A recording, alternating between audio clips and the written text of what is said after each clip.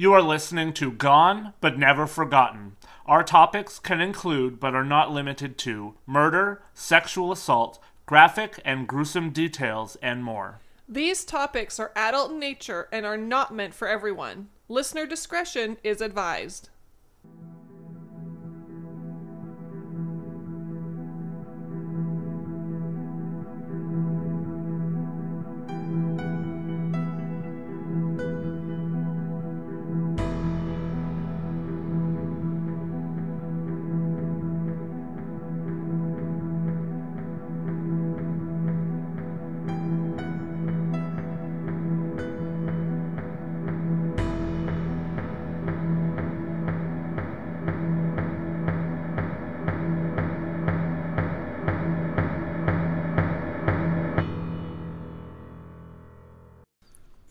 Hello everyone, and welcome to Gone But Never Forgotten.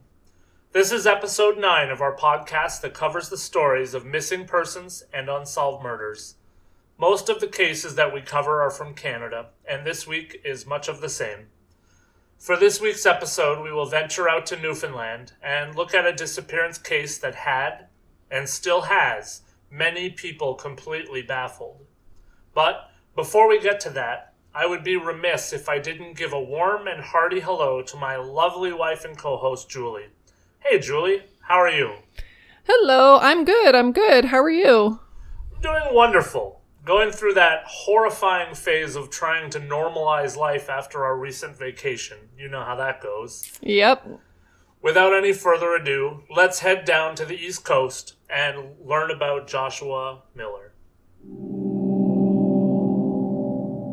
Joshua Miller was a kind-hearted, self-motivated, and all-around hard-working young man, according to everyone that knew him. Known to his friends as Josh, he had been working 2 jobs until not long before his disappearance, one at Lowe's and one as a bouncer at the Martini Bar. He had previously been a member of the Sea Cadets, and his long-term goal was to become a police officer and work within law enforcement. Josh had a rough life early on with his biological parents, and he had lived with and was continuing to live with his foster parents. Friends said that his relationship with them was fantastic and that he had never even called them by their first names. To him, they were always mom and dad. According to reports, Josh had been going through some rough times in the days leading up to his disappearance. Friends said that Josh had recently had a sizable fight with his girlfriend that had him down because she was his first serious girlfriend. The night before his disappearance, Josh went out with friends on the town and he had a great time. Likely the drinking and partying was an excellent release for him from whatever he had going on in his personal life. As such, he decided the very next day that he was in need of a repeat performance and he wanted to go downtown again. Even though there was some stress perhaps on his relationship, friends said that Josh was the happiest that he had been in a long time, as he was in university and working diligently towards his goal of becoming a law enforcement officer. On the night of February 8th, 2013, Joshua left his beloved Dodge Charger at his friend Fergus Dunphy's house for the evening, as he would often do. When Josh would head out on the town, he would often spend the night at a friend's house so as not to disturb his parents by returning home late at night. From there, Josh would head downtown to meet other friends for a night on the town. Fergus said that for the first part of the night, he and Josh were in constant contact. They were texting back and forth. He did note, though, that around 11:30 or 12 a.m., Josh stopped responding to his text messages. That set off some minor alarm bells for Fergus, he said, as it was unusual for Josh to stop texting with him. Josh was at the Sundance, a bar in St. John's, with his friends having a great night out when he was crossing the dance floor and he accidentally bumped into another patron.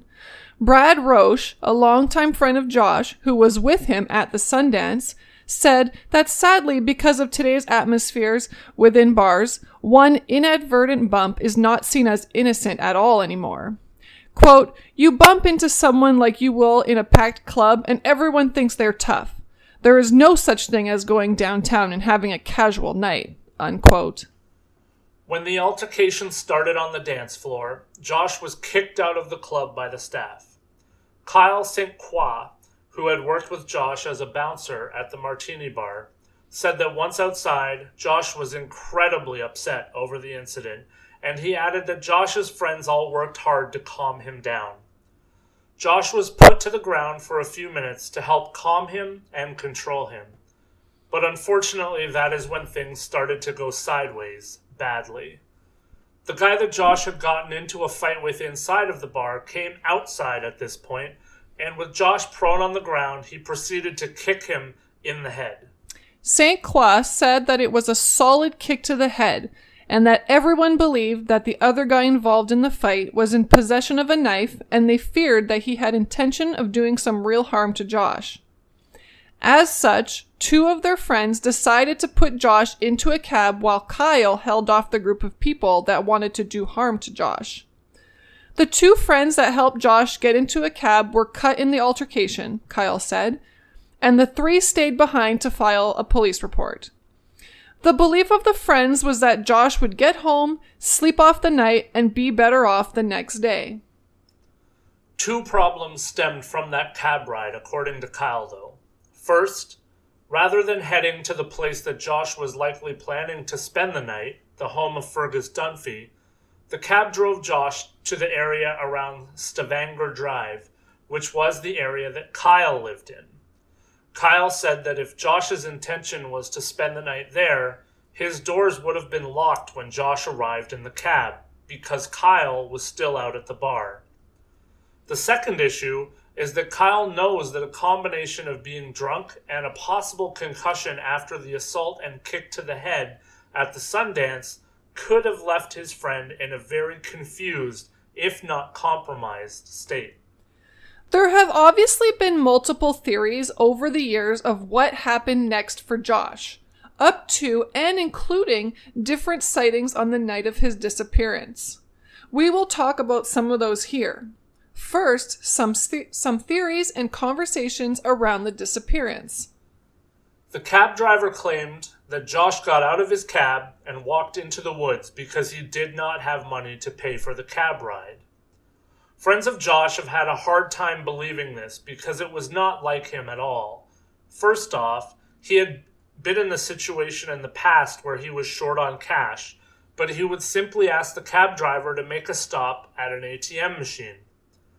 Perhaps more importantly, as we have mentioned, Josh had a strong desire to work for the RNC, Newfoundland and Labrador's provincial police service. Something as simple as ditching a cab fare could potentially end up on a criminal record and cause problems for Josh, as far as that goal went.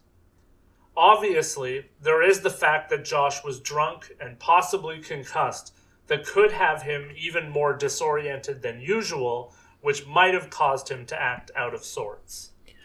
One issue that certainly had people upset and worried for Josh's well-being was the fact that it was a very cold night. Temperatures hovered around minus 20 degrees Celsius, and Josh had gone to the bar with a blazer and a dress shirt over a t-shirt. But when he got into the cab, the dress shirt and blazer were gone. So, when Josh exited the taxi, he was wearing only a t-shirt and a pair of jeans. Not dressed for the weather and seemingly without a place to go, Josh would have been in distress not too long after leaving the taxi due to his condition and what he was wearing, combined with the frigid temperatures. You may find yourself wondering why Josh didn't have a cell phone in his possession, as clearly that could have and should have been a lifeline at his disposal. Unfortunately, that one thing that likely could have helped him out by giving him a mode of contact or perhaps a way of tracking him was not on his person. He had left his iPhone inadvertently inside of the cab. As such, when Josh got out of that taxi in the wee hours of February 9th, 2013, that cab driver would be the last person to knowingly see Josh alive. One thing that we found strange when we were researching this case was that even when Josh's iPhone was recovered by the police, they could not access texts, emails, or anything aside from call logs, and the only official words seemed to be that those files were accidentally deleted off the phone. After the disappearance also, there were different eyewitness reports as to where Josh may have been seen last. One of the sightings was at the Avalon Mall on Kenmount Road. A second sighting was called in by roommates of Josh's girlfriend, who said that they had seen him behind the property at their location. A third tip would come in, almost 2 years later, when a man called in that he had seen Josh on February 9th walk over a snowbank and into the forested area near RCAF Road, not far from where he was dropped off by the cab. Police looked into all 3 locations, and also the probability that Josh could have been to all 3 places in the same night. 2 locations were easily within walking distance from one another, and the third was about 10 kilometers away. That meant that all 3 locations could have easily been visited in one night, but the further location would have likely required some kind of transportation, an avenue that police exhausted resources looking into, and they could not find a trace of Josh using any public or private transportation that they were aware of. So what happened to Josh after he got out of that cab? Where did he go? Where didn't he go? Why did he go towards a house that was not his planned destination and was not where he had left his car for the night? So many questions, and sadly, not very many answers. Later that day, on February 9th, Josh did not show up for his scheduled shift at Rona, which was only a short distance away from where the cab dropped him off. This is what really set off alarm bells for everyone, as missing shifts, especially unannounced, was not even remotely close to the norm for Josh. The following day, Josh was officially reported missing. In the days and weeks after Josh's disappearance, air searches were done by helicopter, whilst police officers and members of the public searched on the ground by walking and horseback. People in the neighborhood surrounding where Josh was believed to be were asked to search garages, sheds, and properties. It was believed that perhaps Josh had taken up shelter somewhere to escape the elements and may be alive and in distress. The search was done extensively by Rovers Search and Rescue, the RNC, and friends and family. Obviously, all to no avail. As is apt to happen in cases like this, theories and rumors, of course, started to grow and spread. Inspector Tom Warren, who was the point man on this case, has cleared up some of the rumored suspects in the case, if in fact Josh was hurt or murdered as opposed to having succumbed to error or the elements. First, in the case of the man that Josh got into a fight with at the bar, Warren said that, and I quote, "The person who he was involved with in the altercation has been interviewed at the time he was disappeared, and has been subsequently interviewed by my investigative team since. We are satisfied that there is no correlation between the altercation and Josh going missing." Unquote. As always, the last confirmed person to see Josh alive was also interviewed in the case, that being the cab driver that took Josh away from the bar. Warren said, and I quote, "The cab driver. I actually interviewed him myself, so I am satisfied where he dropped him off. I'm satisfied he wasn't involved." Unquote. Obviously, one of the things that comes to mind in stories like this is suicide. Did Josh decide that the issues with his girlfriend and the fight that night at the bar was reason enough to do something terrible? Not likely. All of his friends said that Josh was filled with a zest for life and that things, especially the purchase of his Dodge Charger, had him excited for the future. He had resumes in for jobs and he was working towards many goals. Chris Duke, a friend of Josh, said, and I quote, "He had so much enthusiasm for life, it was almost inspiring, and his absence has had such a profound effect on the people who loved and cared about him." End quote. In the years that have passed since Josh's disappearance, those that knew him have not given up on trying to find some kind of closure within this case. Fergus Dunphy sums things up perhaps the best as to why most, if not all, believe that Josh met some kind of trouble that night. And I quote, "In my mind, there's no doubt that someone killed him. There is no doubt.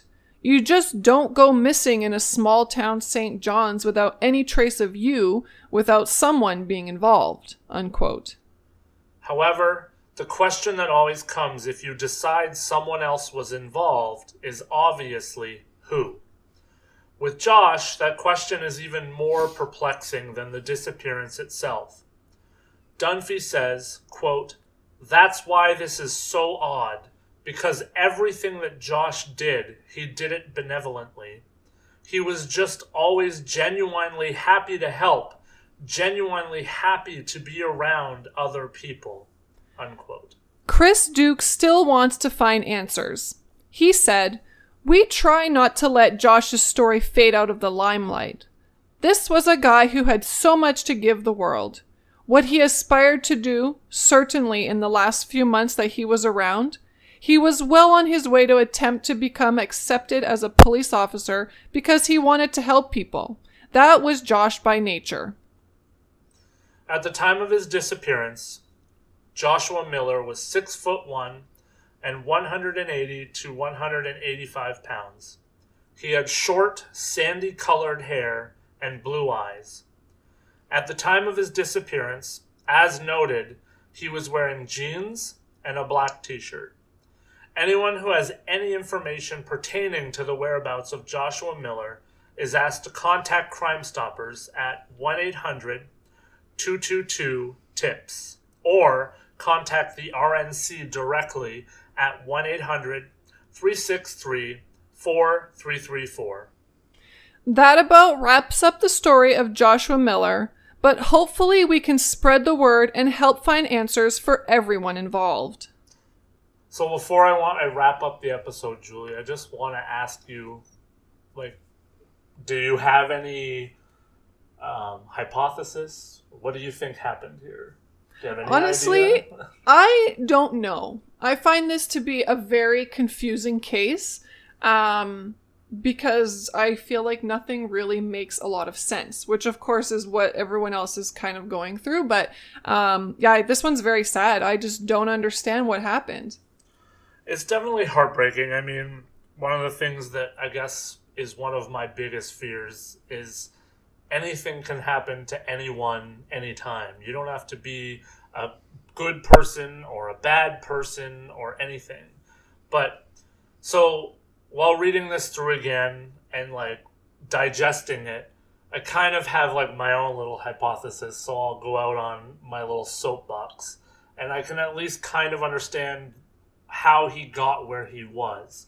So he gets into this fight at the bar, and I'm wondering if maybe the friends that put him into the cab, in the whole stress of the situation, because they also got stabbed while trying to put him into the cab, I'm wondering if one of them was just oh, take him here, not knowing that he was supposed to go to Dunphy's house. Mm-hmm. They, sent this cab in the direction of the neighborhood of the other friend at the bar, which would explain at least why he ended up where he was. Yeah. And I mean, obviously we don't know from reading about it and researching how inebriated Josh was. And the friends. Yeah. So maybe that's how Josh ends up where he is. And, whether he paid for the cab or not, or he knew he couldn't pay for the cab, to me, that doesn't matter at the end of the day. No. But I think if I got out of a cab with possibly a concussion or drunk or both in this case, you think you're going to your one friend's house, you just get out of the cab drives away or, doesn't, I don't know what happened there, and all of a sudden you look around and you're not where you think you should be, because obviously he knew he was supposed to go back to his friend's house where his Dodge Charger was parked. So maybe at that point he wanders off in the forest or wherever he wandered off to And I also don't think that it's incredibly unusual that maybe he did go towards his girlfriend's house, where her friends saw him in the woods or reported that they did, because that makes sense to me. If I'm drunk and I had a fight with my girlfriend, maybe I want to see what she's up to. Maybe I'm suspicious, or who knows. Yeah. So I can kind of put him to that point where he gets out of the cab, but it's what happens next that just, where did he go? Yeah. How have we never found a body? Yep. It's crazy. And I will say, to follow up what you're saying, is that if he did just wander off, like on his own, and no one did anything to him, I do believe like they would have found his body. Yes, like most likely. Like I'm not saying it would, but I feel like there's a better chance of him going. I don't know. I just think if he was murdered or killed, there's more a reason why he still hasn't been found after all these years. If he just fell down somewhere, or he, frostbite or whatever, at some point they would have found something. Yeah, I mean that's definitely true. But like, I guess for me, someone who's had a plethora of concussions, it's kind of like, I know how bad that can be. Maybe he was like, oh, like my friend's house is this way. And then between being drunk and being concussed, he just got completely directionally messed up. But also, when you're drunk, you do stupid things. He could have fell down a cliff somewhere. But they would have found the body by now. I'm not saying he would be alive, but I'm saying they would have at least found a body. No, there's definitely ways that you don't find the body, but I see what you're saying. Yeah. I'm just saying it seems more likely. That's all. So. And I guess as we're summing up here, just like everyone that was a part of this, like, we have no idea what the hell happened here. Nope. It's insane. It is insane. And it's happened pretty recently. Like 2013 is not that long ago, so if there is anybody out there that has any information, even if you think it's a little thing, it doesn't matter, it does matter, because you can get that case going, give somebody a little something to chase after. You just never know. And if you think you saw something and you're not sure, like, that's okay. Just call the numbers that we have listed, and put out what you know, because you never know what a difference that can make. I think that's Julie's way of telling me that she's done listening to my hypothesi, and she's ready for me to wrap this bad boy up, because I don't know how to segue into anything else from here. So we will again thank you for listening. Please remember that you can reach out to us and help us out on Patreon. We can also be reached on Instagram, Twitter, Facebook, or by email. And do that by all means. If you have any comments, any questions, any concerns, or any show ideas for us. Even if you just want to say hello, we'd love to say hello back. But without any more to add, I'll just say thank you, and we'll see you all next time on Gone But Never Forgotten.